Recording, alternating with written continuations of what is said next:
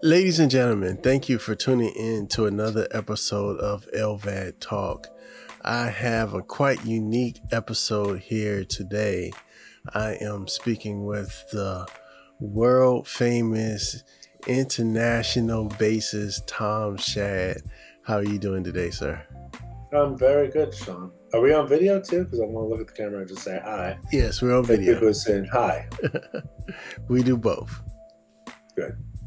So I appreciate you taking your time out today and speaking with us. One of the reasons I wanted to ask you here is you're very relatable. First of all, you're a man after my own heart because you're a musician. Second of all, you've also went through a heart transplant. I did, March 2nd, 2020. Yeah. Oh, wow. Yep. So I had my LVAD surgery on March 2nd. And we lived. Yeah. Yeah. We share heart birthdays. Happy heart anniversary, right? Yeah. I never had the LVAD, so I don't even know. I hear people talking about it. I don't even know. I was in heart failure for a while, but you go ahead. Yeah, and that's one of the reasons I wanted to talk to you today, because I wanted to prove that we are more than heart failure. That doesn't take up everything that encompasses who we are and what we do. No, I mean, there's so much to this, right? Like, I don't know if you have talked about the percentages. I don't have them offhand, but there are a lot of people who are walking around in quote unquote heart failure, right? Mm-hmm. And I don't know if there's a different measurement for you. I know that the one that a lot of us have to deal with is the EF, the ejection fraction. Right. Mm-hmm. Right. Exactly. That's how the heart pumps in blood in between the atria or the atria and ventricle. One of those two. Yeah. So there's that, and no, it's not everything, but I will say this, that life in heart failure, I mean, we're both dads, right? I have a 6, almost 7-year-old in September, and I didn't understand, because it's until, where do we even begin with this? Maybe I'll just get right into it. So I was born with a heart murmur. Okay. Now that could mean a lot of things, right? I think at about 10 or 12, they couldn't detect it anymore, but the instruments weren't as sensitive as they are now. Eventually, in my 30s, this guy said to me, it was the New York Rangers doctor, he just was on our insurance plan when I played at Blue Man, said, "You have a cardiomyopathy." And I said, okay. And he goes, so just don't lift heavy weights or have rough sex. I'm sorry. I mean, is it okay to curse at all? I'm not cursing, but it's, we're friendly. We're going to get a little family. Okay. So I said, and I thought, okay, well, that's cool. I mean, I haven't lifted weights since I'm 16 and, whatever. Not interested in the other ones. So what does that even mean? And it was cool. And then I had other health issues, probably worth mentioning because maybe it'll help somebody too, that had an eating disorder. I'm 5'10", and I've been all over the map with weight. I was 141 pounds for a little bit. I've been size 293. So what does that have to do with any of this? Energy, that kind of stuff. Right. And it's also very defended. Like, for a heavy person, it's not fun going to doctors, right? Because the lecture. And remember, this guy is saying to me, this is, you might have this. And I remember my dad was a psychiatrist, my brother's a radiologist, but I sort of had the arrogance of a medical family. Where the guy's like, this might not be. I was like, yeah, but everything's working, right? And so I was playing for Blue Man. I think I was full time at that time. I lived in a 5-floor walk up. I felt like I was in good shape, which was true sometimes and not others. And at some point when I moved in with my wife and we were dating still, I saw this guy in New York, Perique, who said you need a defibrillator. And I thought, no way. Now, I mentioned it to a couple of people because I was 45, something like that, 46, something like that. And they're like, you're too young. You don't need a defibrillator. So I got a second opinion. And that doctor, Dr. Kim, Betty Kim, who's a lovely human being, she said to me, well, usually we would try drugs first before we go with putting something, because that was sort of like, what does that even mean, defibrillator, right? Something inside your body that can shock you. Basically, for people who don't know, if they listen to this podcast or video podcast, they probably know defibrillator, just to say, it prevents you from having a heart attack, what they call an event. But it's the event. Right. It's the main event, and you need the goalie. Now, I'm very lucky because I have a friend who got his transplant in January. He had ventricular issues. His defibrillator was going off. No, sorry. It wasn't him. It was another guy that Neil, our friend Neil, was telling us about. His defibrillator was going off the whole time he was being resuscitating. Wow. So I've heard it's like a horse kicking you, and I got scared because you've had it go off? A couple of times. More than once, yes. I'm so sorry. I didn't have it go off once, which I guess there are negatives to it not going off. But anyway, and I was very scared because I played a Blue Man Group, and there's a lot of magnetic things there. And I've heard that magnetism can, so it's weird, Anyway, so Betty Kim, we tried drugs, and then eventually she referred me to this guy, Steve Danik, also amazing human being. He's in Boston now at Mass General, probably one of the best hospitals in the country. I got my transplant at NYP in New York, but both Betty Kim and Steve Danik were extremely great human beings. And Danik, after putting the defibrillator in October, I think it was October of 2014, so it was a month after my daughter was born, and it was very emotional for me, right? Because, I have a scar up here, and it hurt. It hurt to have that stuff put in. And, it doesn't feel nice to wear clothes and da-da-da. So he put that in, and then eventually he sent me to Dr. Mary Jane Farr, who was at NYP. And she said to me, she's a lovely human being, sort of a superhuman. She runs marathons, as well as being a beautiful doctor. Physically attractive, but also a really good human being. And she's like, you're going to need a heart transplant before you're 60. And I thought, what? Right. I'm a dad, I'm a musician, I do all this stuff, and that began this is about, I'm guessing 7 years later. Yeah, that's about right? So, yeah, probably 7, 8, 9 years. I saw her, and then there are all I don't know about you, but there are medications you're on. Some of them cause gout. That's not fun.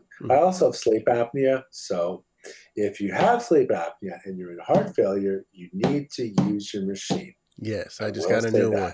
I just got a new one. And it's about the right mask. Because no matter how much they quote unquote fit you, you have to find the fit that works for you. It took me a year of practicing to use it because I was prescribed one in the 90s or whatever, early 2000s. I was just like, I can't do this. I would take loads of melatonin to fall asleep, which it might have killed me, actually. I just didn't know, and, it basically became a doorstop. I threw it out. I was so angry. And there are a lot of people, the compliance rate is very low for people who are prescribed. I'm part of sleep apnea group also, people don't understand. And I'm sure, well, I don't know. I've asked doctors, I'm going to ask my team again, but it probably exacerbated my condition with my heart. I had a hypertrophic cardiomyopathy. It is genetic. Whether my morbid obesity aided and abetted, I don't know. But, a lot of my story was sort of, so first of all, dealing with an unhealthy relationship with food through a 12-step program. Because that's the other thing I just want to mention here, that I looked it up, partially based on our discussion, Sean. And I was just like, wow. And I kind of knew it, but I wanted to see the actual numbers. Is there, because different teams have different philosophies, but can you be too fat to get a heart transplant? And the answer is yes. Yes. The BMI is 40. I'm going through that now. My BMI is now, I think, 31 or 30.5, something like that. So then you're good. Well, they want me to be 30 or less. 30 or less. So your team is more conservative, I think. Because if you look it up online, I've seen 40 actually. BMI Yeah, I'm 40. below. I'm definitely below 40, but they're saying the lower your BMI, the more successful the surgery will be. Well, I mean, there's so much going on, right? So right. So because like I mentioned before, I mean, I was up there for a while. So basically, if I were over, I think about 243, I might have been rejected. And that's the thing that people, I mean, if they're on this podcast, maybe they already know this, but if they don't know this, you're interviewed. And if they feel like you're not going to be compliant, you may not get a heart transplant. Correct. Hearts are not that plentiful. Yes, correct. You know, and I was blessed with a universal recipient status, so that helped me. And also my doctor was an advocate for me. I became a status 2 because it's weird. Like you need to be a status 1 is too sick, pretty much. Status 3 is not ready, and you know, so it's a game. You know, I also got, just to say, you ask one question, I'm giving you 100 answers, but I got corona in the hospital. Whoa! Not COVID, but corona. They were really concerned, and so that postponed my operation. Transplant, and there's a whole bunch of other stuff. But you ask more questions because I have so much to say about this. So how did you end up losing the weight? By eating correctly. I know that sounds really. Because I was also type 2 diabetic. I am type 2 diabetic now post transplant. I'm on half the insulin that I was. The steroids do not help whenever I get gout. I do get gout here and there. But it was basically about learning what plan of eating for me works. I think that the good news and the bad news is that diets work. You know, it's the head. It's not just the body. Right. But that being said, understanding that like sugar and white flour were not really my friend for a while, you know, that helped. Yeah. How did I do it? That next, you know, there's nothing I'm going to say that's not already online. You know, that exercise, not being able to drink enough water, you know, so that not mistaking thirst for hunger, dealing with my emotional stuff, you know, so that I'm not just eating out of anxiety, boredom, anger, fear. How much weight did you lose? Well, as of today, it would be 88 pounds down for about 10 and a half years. Oh, that's great. So do you think your lifestyle as a musician didn't help with that? In terms of, because I was active as a musician and traveling and on tour and No, man. No, I wasn't on tour. I was playing for Blue Man Group. Well, there's no picture. I don't have it ready to share here, but maybe I can. I could send you. Maybe I'll send you a picture to post if they want to see. Like I was playing for Blue Man, and I was afraid I was going to be fired because I was too fat. Believe it or not, like I mean, I don't know how it's been for you within music and everything, but part of it's my head, but part of it is there's a reality. Like you know, certain people. Sometimes it's gender-based. Sometimes it's, you know, sexual preference-based, gay or straight is what I mean, or non-binary in terms of, you know, people's preferences. Sometimes it's certain gigs. People don't want people who are not doing drugs, or they can't have anybody who's doing any drugs. You know, they want people with long hair or short hair or no hair, you know. So what was my point? I think that, yeah, no, it didn't help me. I'd go play the show and then I'd come home and, you know, I think that at that size, it was harder to, I mean, I drank a lot also. I loved Belgian beer, you know, I can't have that now. Right. Know? Or at least not in the way I used to, for sure. You know? So it was definitely a lifestyle change. I had to change my life, and I was a musician the whole time. In fact, what I started doing is I started getting up earlier. Like, because I basically in 2009, so I guess what I'm saying is, this is not the heart transplant story, but this is related. So 2009, my doctor, April 2009, I saw him because I had a cough, and he said, "You have to go to the hospital." And I don't know where my head was at, but I was like, "Yeah, okay, yeah, no problem. Let's just get a bag." Because Hoboken, I was living in Hoboken, New Jersey. It's a mile square, so I could just go home and grab my bag and go to the hospital, right? No problem, except for the fact that part of the reason why I was going home was because I had a headboard delivered that day. Okay. And I took a headboard up 5 flights of stairs. What the doctor didn't tell me is that my pulse was 160. I was in a flutter. I could have had a stroke or heart attack. You didn't have your defibrillator then? Oh, no. I got that in 2014. Yeah, because you definitely would have got a shock doing that. Maybe, right? Right. And then there's that disconnect. I mean, I used to sweat in the winter, So anyway, I don't hate anybody who's heavy. I just want to say that. Like, it's not like there's some people who are thin who are just like, oh my God, I was the devil. It was like I was doing what I thought was right for me. So I did that, and then I ended up being hospitalized, and it was Easter weekend, so they couldn't do anything. I was in ICU. I didn't know about ICU. You can't get out of bed, go to the bathroom. Right. You can't do anything. Right. No, it sucks.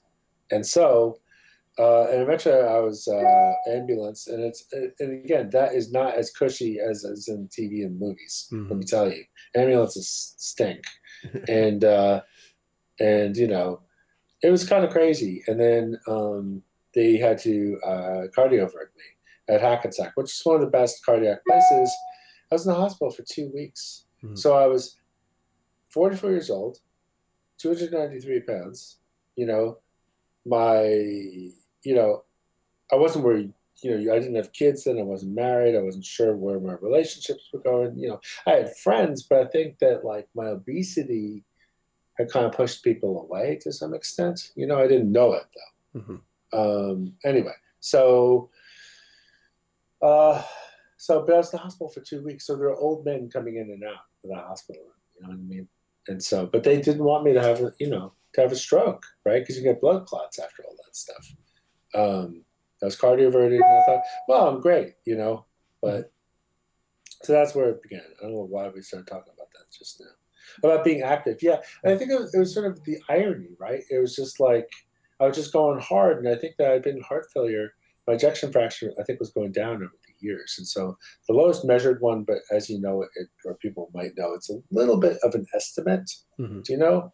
It's sort of like, it's like triangulating something. It's like, well, it looks like it's about 15% or whatever, So I don't know that they can measure it without doing a cath. And even then, I'm not sure if that's to the millimeter kind of thing. But I think my heart, it was like I was functioning at 15% ejection fraction, which if you understand that 50 is normal, think about that. So no wonder I was tired walking around. Right. Of course, carrying around 88 pounds extra or whatever, or really 100, that I didn't need. So there was that.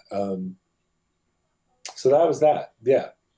Yeah, mine got down to 5%. Ooh. Yeah. And I was going around, I didn't know it. So one of the things with the LVAD that I found was I didn't realize how sick I was until after I had the LVAD. And then I'm like, oh, I'm feeling good. Like I want to do stuff. And I can walk. Yeah. Right. I'm not tired. I still get winded, and steps were the enemy.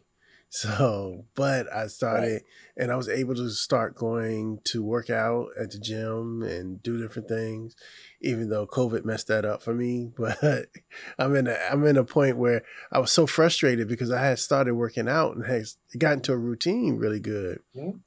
To the point where I was enjoying going to the gym. And if you would have told me a few months before that, I would have thought you was crazy. But when they told me, and it's one of them things that it's like when you can have it, like this old saying, you don't miss your water until your well runs dry. Now all of a sudden I can't go to the gym. I want to go to the gym. You know what I mean? So but now I'm at a point now where I kind of got to start over. Well, let me speak to that a little bit. So give props to my wife, but at the same time, when we were first dating, because she was kind of like there's a gym in our building, and she would go to the gym in our building and work out on the treadmill and the whole thing, you know. And I was like, yeah, well, I walk. She goes, that's not exercise. Mhm. And I walk miles. You know what I mean? I mean, I'm not an athlete at all. And in fact, just this morning, I can tell you, because I do it every day for my heart, unless I can't, I walk 1.3 miles every morning. Okay. Because, you know, there's a question, right? Do I want to live? Yes. You know, and so today I walked whatever. I walked 1.4 miles. And here's a crazy thing. Just I think it's worth saying on the podcast. This is not to brag. This is talking about so as an example, this year's walking and running distance is more than last year's on average. Now it's 2 miles a day. Last year was 1.6 miles a day. Okay. And the year before that was probably like another, you know, maybe it was more of like a 1 mile a day kind of thing, you know? And I think that that's the thing that a lot of us, yeah, I mean, if you see, you can see you can't really see that, but yeah, it's like, it's kind of crazy to see how, and walking yearly highlights, yeah, I mean, I just wanted to see if it only goes back a year, but it was kind of crazy. Like you say, like I also, because I have sleep apnea, I needed to take naps, you know what I mean? And then, oh yeah, it just reminded me, talk about steps. So this is, I mean, as gross as this is, I think it's important for people to hear this, because I think that what you just said is really, because I did the same thing. I minimized it. You know what I mean? I'm not a macho guy, but it's just sort of like, this is how it is. You know what I mean? It's how it is until it isn't, you know? And man, I remember 2 stories. One was walking to play with a bunch of my friends at this club in Brooklyn on St. Vitus. And I didn't know that I realized I had gout, but I had to walk to the club with an amp with gout in my right or left. It was so painful. You know what I mean? Right. But it's, you kind of have to normalize it. You know what I mean? It's just like, if you're blind, then, you know, you have to adapt. I have a friend actually who has gone blind in the last couple of years. And, you know, his transition has been amazing because he's an extremely positive person, great musician. But the other one was that I would start like retching. You know what I mean? And I thought that I used to be anxious about going to work or something. I think it was the heart failure, looking back, because we went to the Central Park Zoo, I think. We were, you know, my daughter was 2 or 3. You know, it's a bit of a walk to Central Park from here, and you know, it was hot, and you know, blah blah blah blah. And we're going back, and and I'm retching. All of a sudden, I'm literally puking my guts out in front of Spike Lee's place. He's right down the next block. It's like, oh my god, I don't want to be puking in front of Spike Lee's place, you know. Yeah, but that's, and then I don't know if you feel this too. Then the guilt of like having this condition, not as much for my wife, although I love my wife, but for my daughter, like to have to grow up with a dad, and you know. Yeah, so that was my main motivation for actually going through with the surgery. And that's a good one. At the time, though, so I already knew my wife she passed from stage 4 pancreatic cancer. I'm so sorry. And I knew that, you know, I had to do something major so my kids, you know, will have a parent. She was alive during this time, but you know, pancreatic cancer is only one outcome when that happens. So it was a major decision that it was a no-brainer, you know, because of the kids. Now, if it weren't for the kids, it may have went another way. But they've mainly been my main motivation. So, you know, I thank God for my kids every day. Did I invite you? Maybe there's the heart transplant support group on Facebook. Did we talk about that yet? I'm in a couple of LVAD support groups on Facebook. There's a specific one for transplant and LVAD, and that group, I have to thank all those people. If anybody's watching or listening, maybe I'll post this video. They were so loving, and what's so beautiful about it, and I think that you and I experienced this as musicians in the international community on Clubhouse, that people can have different politics than me or whatever, but like when it comes to life, man, like I'm there for somebody. I don't care who they voted for. You know what I mean? Or if they're, you know, I try to help out bigots, but as a practice. But but it's a funny thing, right? Like there's certain people I'm talking to there, and it's just like, but they showed me love. Like they want to know what I needed. You know what I mean?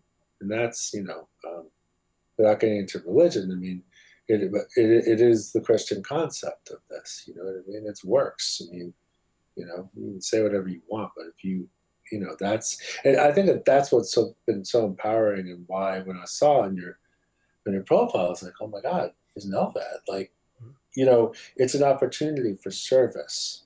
Yes. This is, and I think that, and of course, there's nothing like a near-death experience, or many, Right. to sort of bring sobriety, right? And like I remember my daughter, right when I went to the hospital for the transplant, being like, "Dad, you're hugging me too hard." Like I'm crying, there are tears. You know what I mean? I might not have come out of that. Right. Right. It puts things in perspective real fast.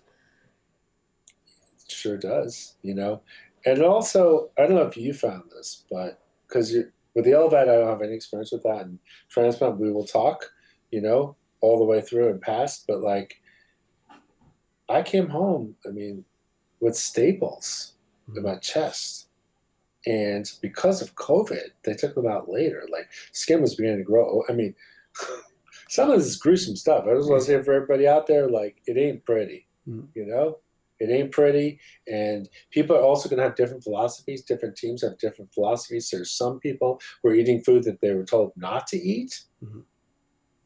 And the politics in between caregivers, whether or not it's a partner or whatever, like, I remember holding a pan literally like this with my hand shaking my voice. Do you help? I'm like, no, So it's sort of, it's knowing what to do. And it's also, for me, also with the apnea, it makes it crazy because it's like, when am I tired? My wife keeps saying, Mondays, you're always tired. I'm like, yeah, okay, yeah, it's easy to say that, but like to experience it is really hard. I mean, with 2 kids, I can't even imagine. Like, of course I'm there for my daughter, but then there are times where you're just exhausted. Yeah. In a way that other people don't understand. I remember people used to say to me, before I was a dad, when younger people, young people say they're tired, like they have no idea what they're talking about. Well, then you add that plus a transplant plus whatever else. It's just like, and it's learning to prioritize. Like, for me, like, I was the cat who was up until 2 in the morning and slept until 10. You know what I mean? I did whatever I wanted. So the idea of like of having to go to sleep, have a bedtime, it's good though. This practice is good. And that's the other thing with compliance. I mean, I'm not perfect. And my wife is definitely on me about, she's like, you gotta watch out for sodium. I don't know if you need to eat that, and it's a work in progress. Yeah. I was really scared. I really loved rare steak before, which if you looked at the literature, I don't know if you were asking, somebody was asking recently. It's like, well, what can you have? And for me, like the one thing I would never do, because they're like, oh yeah, you can have deli meat except to microwave it. I'm like, no. Yeah, that's still I'd rather sodium. have no deli. No, I'm not doing that. But the thing that I found is that I can have steak that is more cooked than I used to have, and I like it. Especially if I cook it. I've learned to cook a lot better. To cook. Like, I mean, imagine the skills. Oh yeah. Oh, we also, we're lucky enough to be able to do this, but we bought a house in Connecticut, so in between New York and Connecticut. And there's part of me going like, oh my God, like, saying to my wife, like, this is a lot to take on. And then a tornado hit 2 weeks after we bought the house. A whole bunch of trees came down. Luckily, the house was like, there's a lot to take care of with a house. Yeah. And now with the kid who's going to camp on a bus for an hour each way, like in a couple of weeks, like, and then COVID, right? So I have these, just to say, because it does have to do with heart transplant and being a musician, I have 3 gigs coming up. So I have to talk to my team, but I have not taken the subway since February 2020. Okay. Or a bus. So I've taken Ubers, but there's no guarantee you're not going to get, and then did we talk about this already, about the percentage of heart transplant patients who've had both vaccines, which I have, since March 29th. That was the second vaccine. No real side effects for me except sore arm for a little bit. I It's got fine. I got sick on my second one. You got really sick. Well, So no, what? so I had the Moderna. The first shot was I've heard that's cool. intense. Yeah, the first shot was cool. My arm Second was Moderna is sore. hard.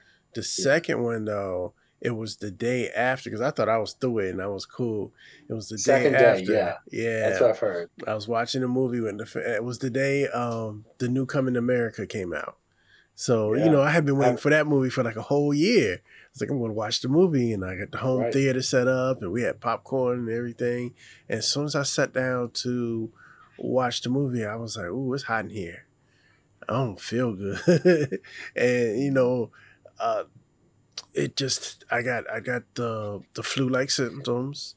I got a temperature. I was real achy. Like all my joints was achy. And, yeah, I made it to... And the LVAD. And the LVAD. And then I made it through the movie because I wasn't going to miss the movie. Priorities. So I went and laid down and went to sleep. And when I woke up in the morning, it was like it never happened. I've heard that. My theory is that maybe your antibodies were stronger because you haven't had the transplant yet. No. But I don't know. Yeah. So this is something. So to complain for a second, like, so been taking Ubers and cabs or whatever, and who knows how safe that is, right? There's the theories, but mask up, the whole deal. But I've done 2 rehearsals. My friends were not wearing masks. They're all vaxxed except for the drummer, who doesn't believe in that. And then but it's inside, it's not outside.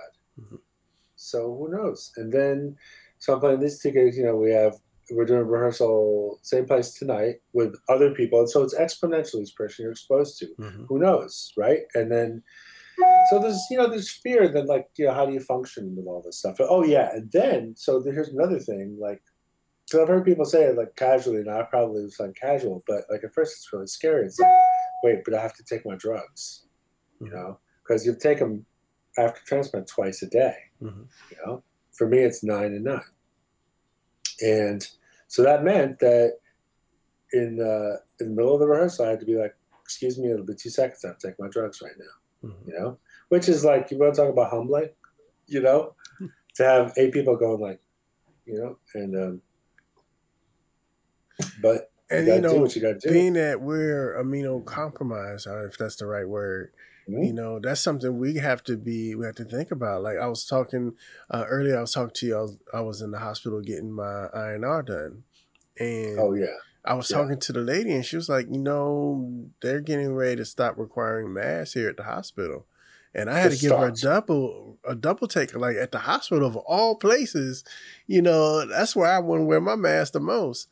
But I don't know, man. Like I think I'm going to be wearing a mask for a while, especially around certain crowds and certain people. And, it's just going, if it pisses you off, you're just going to have to deal with it because I'm trying to live. Well, maybe it's worth us having this conversation because we've talked a lot about, I mean, I think it needs to be said about race and class and all this other stuff, right? Like there are people of all races and all that stuff who believe that the whole COVID thing is a conspiracy, and then there's the whole Tuskegee experiments and all this other stuff, and you have people like who are really, believe me, I mean, there are a lot of people I know, some are educated and are still anti-mask and anti-this, and so I think the thing is like learning how to navigate all of this, It's hard. It's really hard. And like, and then also being able to acknowledge all of those beliefs, right? But it's like, I want to live and I don't want to give it to, I mean, not only do I have the transplant, and I'm 56, but my mother-in-law got a kidney from my wife. So she's also immunocompromised, right? Right. So at the same time, it's like, with certain people, it's just like, okay, you're not going to get the vaccine, but then can you be inside with us? Or even if you're outside, right? Because I don't know if you remember during COVID, the first thing was people wiping off their Amazon boxes. Like, well, where is it? I was talking to my daughter the other day. It's like, well, Daddy, you can't have runny eggs, right? which to me is sad. I love runny. I love making her, those the eggs with the crispy whites with a lot of butter and then the runny yolks, and you put them on a muffin, right? I can't eat that. Why? Well, but the thing is this, like they had to make it black and white for a lot of us. I think that what the reality seems to be, I'm not speaking as a doctor, just to be very clear, is that your chances of getting an infection are much higher. Yes. So it's not like you're dead, Right.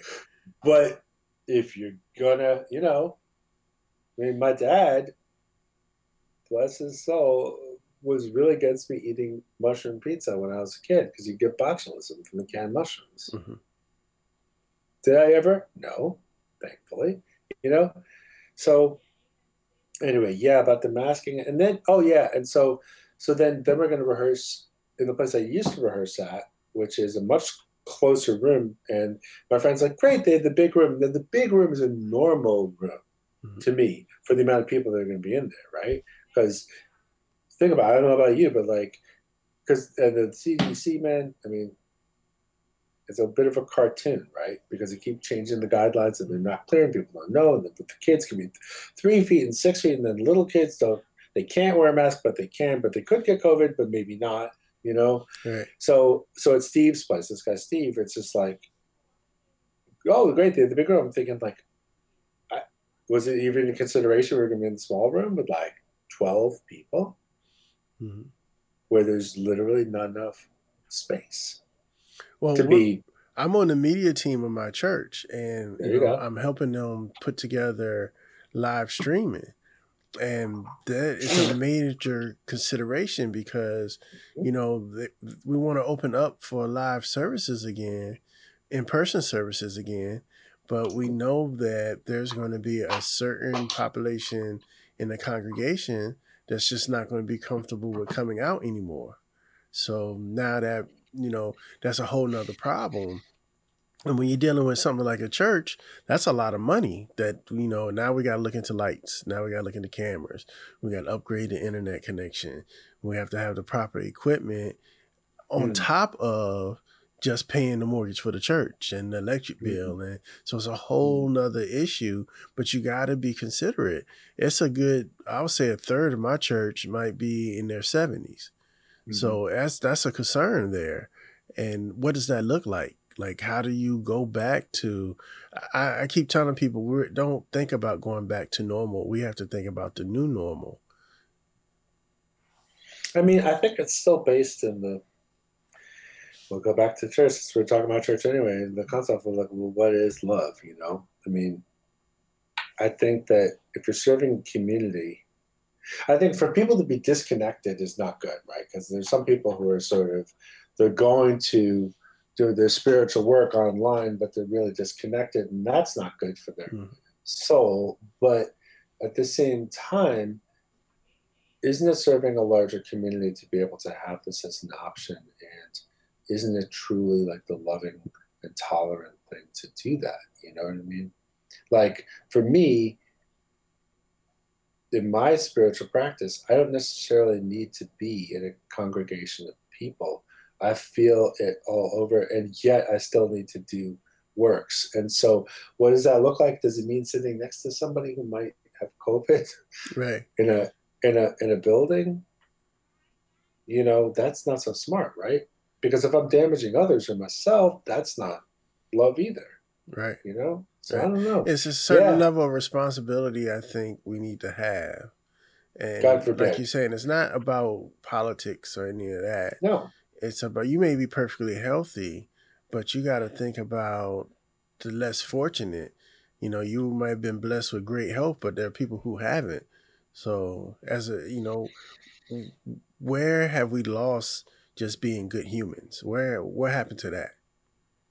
Let's talk about that for a second. This is something I was talking to my wife about the other day, and you're an educated guy. And I consider myself one. Like, I can't even understand how people of not very high education can go through the transplant process because there's so much to process. Yes. You don't necessarily need to be that book smart, but it's just the idea, like, I'm not saying this from yon high. Like, it's just like there's a lot to deal with. I have one of the best teams in the country, and still it is just like I have to be on top of stuff. You know what I mean? And then I'm going to say this, and this is not so pleasant, but it's like the drugs sometimes tell me I heard something, and maybe that's not what they said. Mm-hmm. So that's why the caretaker is so important too. People would say, nope, they didn't say that. Mm-hmm. Well, why are you angry at them? Well, they said this. It's like, no, they didn't say that. You know? Or, you know, I don't know.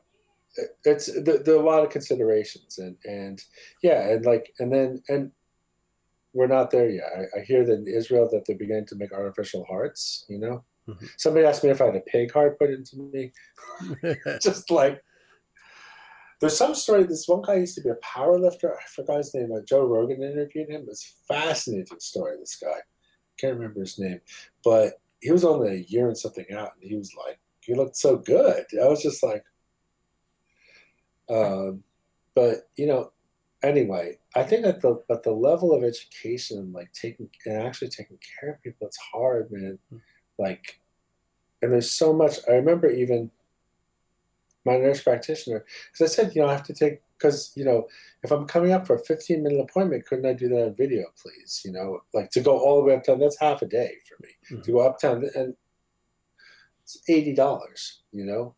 And my time and all this other stuff. And I said, yeah, I take her, she goes, you don't take the subway? I'm like,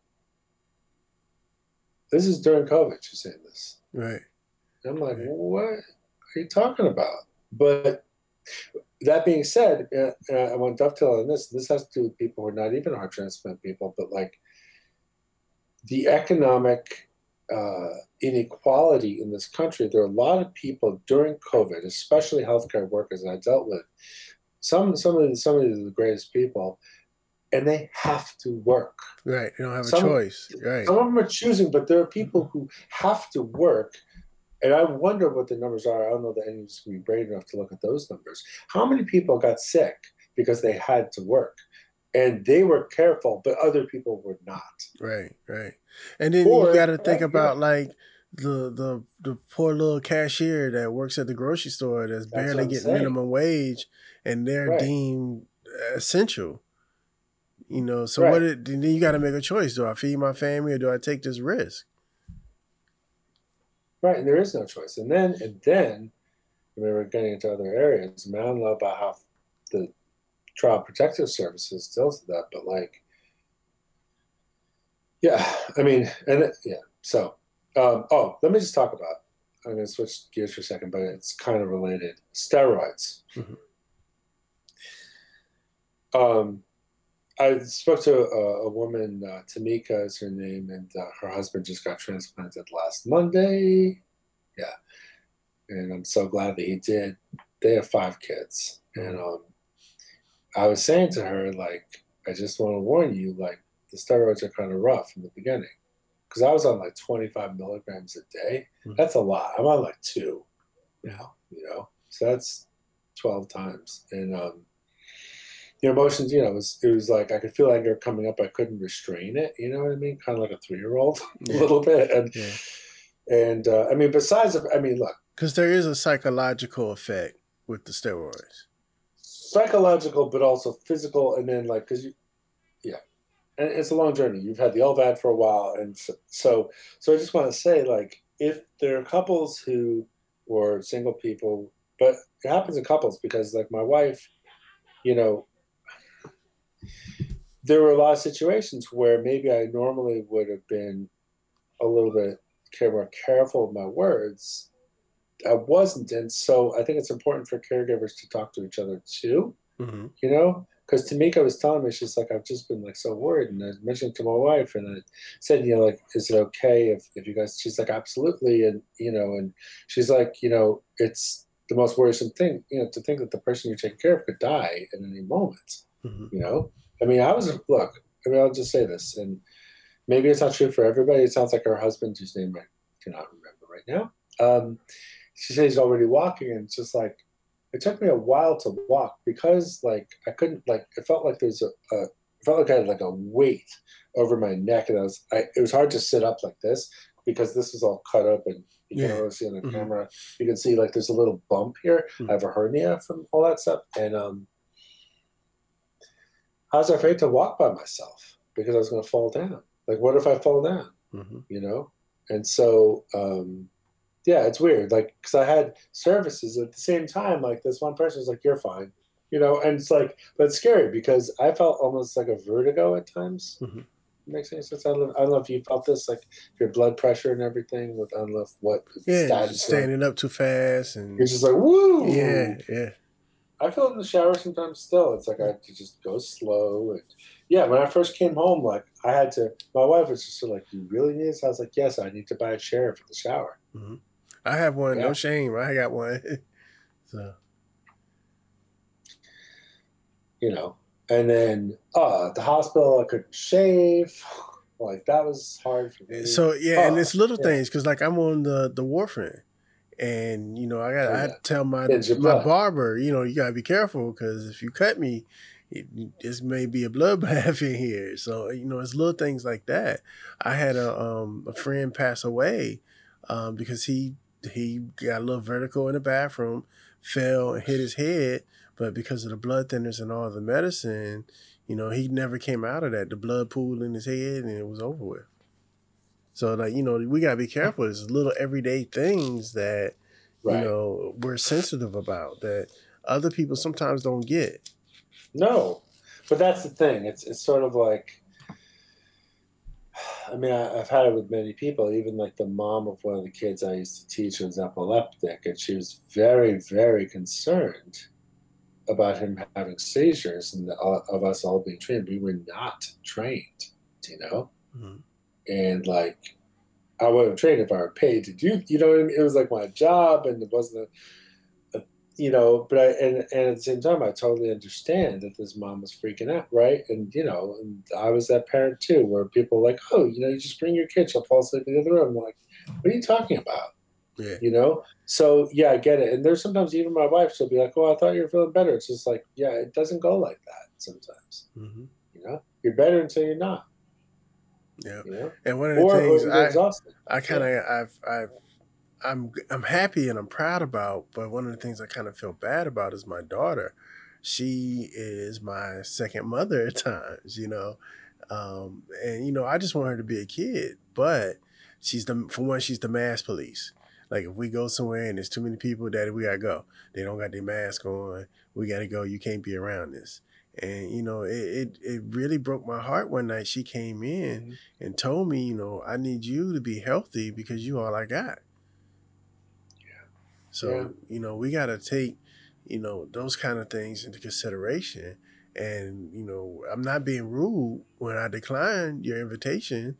And like things are coming back. And on my other podcast, I interview a lot of entertainers and local artists. So I'm always getting invited to different events and things.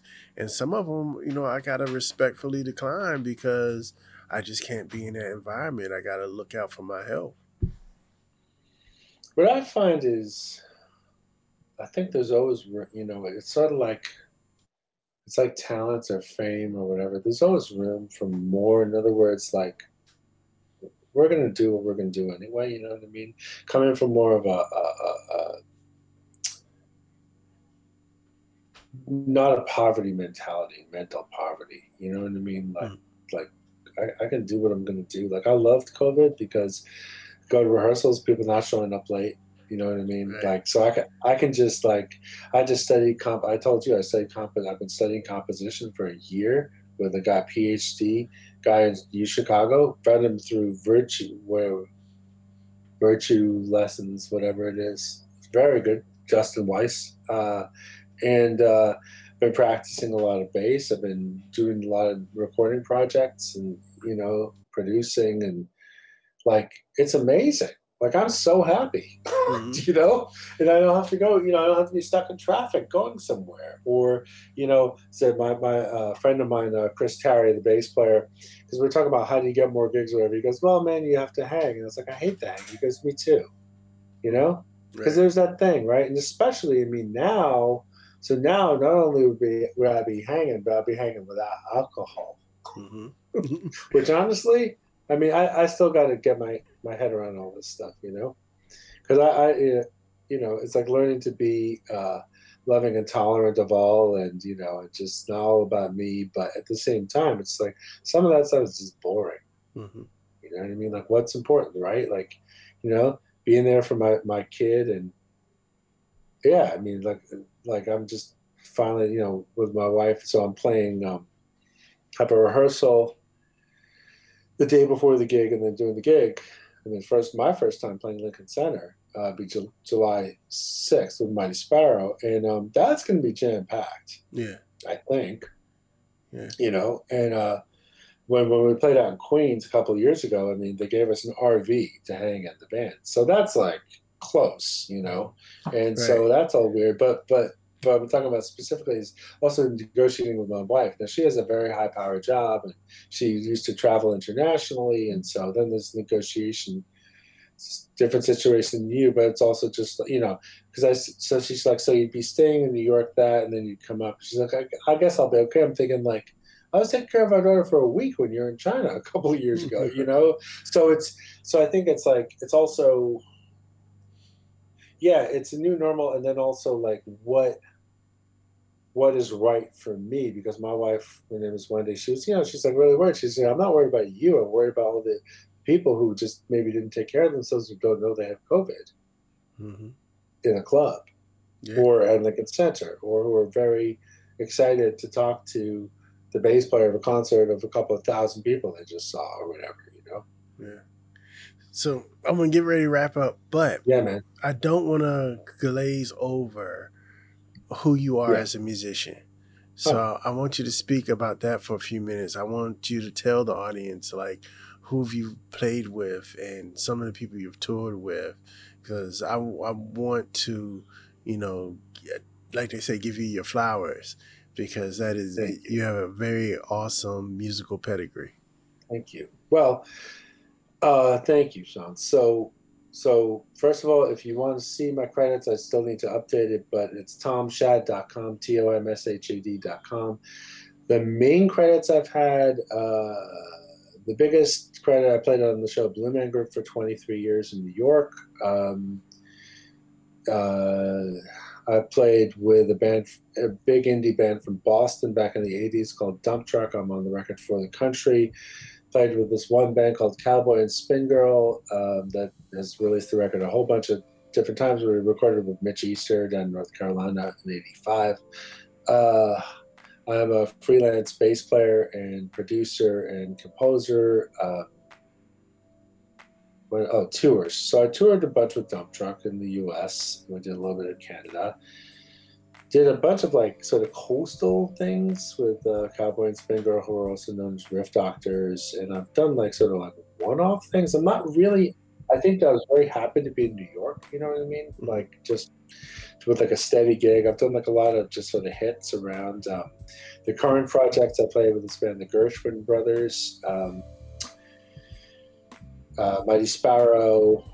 I have my own project, Dark Ages, which just sort of slowly trickling out the second album. I'm already writing some of the third record. Have my own solo stuff. You know, if you just look up my name on YouTube or Bandcamp or SoundCloud, or, you know, I mean, I just get into things, as you know, we just go. And, you know, I was just talking about my first hip hop track on Common NASA City and School this past year, on the remix and the different tracks, actually, on the remix and the main track.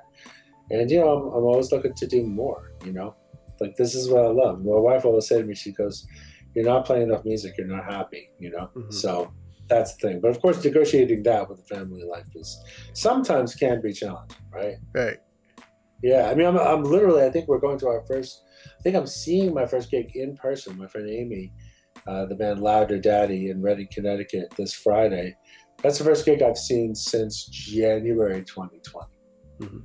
So there we are, 15, 16 months later. Right. Yeah. So that's it. Thank you for the flowers. I mean, you know, and also, I mean, I love to teach. I teach on Zoom. Right now I have one guitar student, a couple of production students, and I'm always looking to do more. You know, I'm always happy to have dialogue. You know. Yeah, man. Sharing. I really appreciate you taking your time out today. It's my pleasure. And I can't wait. I'm about to start traveling in a few months, and I'm gonna promise my daughter that the one thing she wants to see, she said, I want to go to New York. So I want the Tom Shad experience when I come to New York. I'll show you around. Yeah, I'll show you. I mean, we'll see what is still happening. What's available. Yeah. I mean, you know, give you things you can't get down in Virginia, but you know, it's a funny thing, but yeah, no, I'll show you the New York that's existing at that time that I know about, right? Or Connecticut, or maybe you guys will come up to Connecticut. Are you driving up here? Yeah, yes, definitely. Well, then maybe you'll come to Connecticut. Yeah. You know, I mean, I don't think either of us have turned down good barbecue, right? No, and that's what I was going to say. You come down to Virginia, I got barbecue and seafood for you. I know, man. I mean, well, you guys, yeah, we got to talk about barbecue offline. Actually, I had some great barbecue long time ago. We were driving down to North Carolina. We stopped in Virginia with some nice stuff. But seafood, I could never turn away. But I'll tell you, man, this place I told you about in Richfield, Connecticut, which would be the last place I think would have great barbecue, but that's my favorite. That and the Kansas City stuff. Yeah, you know? Yeah. That's my stuff. All right. Yeah, for anybody, if you're thinking about getting a transplant, or if you just got one, or whatever, if you want to talk about stuff, feel free to hit me up. Probably the easiest way to do it would just be to the email shadsongs, SHADSONGS @gmail.com, you know, and I'll get back to you, because I do believe that it's really confusing, because you see a lot of doctors and they have like 15 minutes, you know, and a lot of questions, as you know. Right? It's like, what is this rash? You know, why? You know, like, wait a minute, like, why? We could just wrap up on this. It's like I joke with my daughter. It's like for some reason only my right foot gets really dry right now, like dinosaur feet, you know. Right. But just my right foot. That's the drugs, very clearly. Yeah. You know, so just to be like, yeah, that's a thing, or the memory thing. You know, my friend, I'll connect you guys, who just had it. You know, it's just like we talk about stuff. He's like, I don't know if I said this to you yesterday. You know, right? It's crazy, because I have like a. I mean, you know, we've talked. I mean, I remember a lot, but like my memory sucks compared to what it used to be. So, yeah. But the humility is good, though, right? Yeah, and the appreciation of being here. This is it. There is only now. Tom, I want to thank you for taking a pleasure, Sean. Yeah, man. You know, we're gonna talk offline, but we're gonna do that. Ladies and gentlemen, I want to thank you for tuning in again to another episode of LVAD Talk. I am Sean. This is Tom, and we are out. We out.